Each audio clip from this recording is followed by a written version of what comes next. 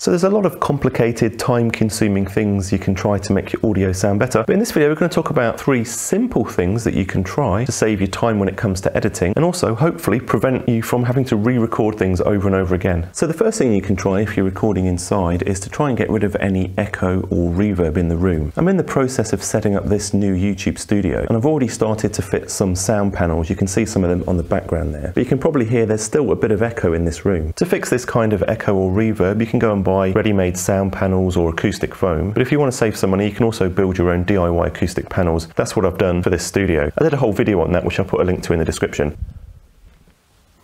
This problem's actually made worse if you've got hard floors like we have in this studio, and I've still got to put some kind of acoustic treatment on the ceiling to help things. Tip 2 is all about microphone placement. At the minute I'm recording this using the DJI wireless mic. You can see the transmitter right here. The microphone's really close to the source of the sound. Anytime you can get the microphone closer to the person talking, you should try and do that, because usually it's going to result in a better sound. I'll just show you the difference in sound levels if I take this mic away from me.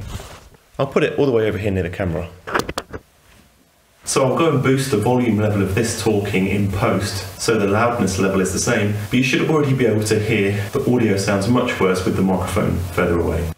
Tip 3 is all about what to do if you've got bad audio that you've got to work with. Perhaps you couldn't get rid of the echo in the room, or you couldn't change the microphone placement, and you've also got no option to re-record the audio. This is where tip 3 comes in super handy.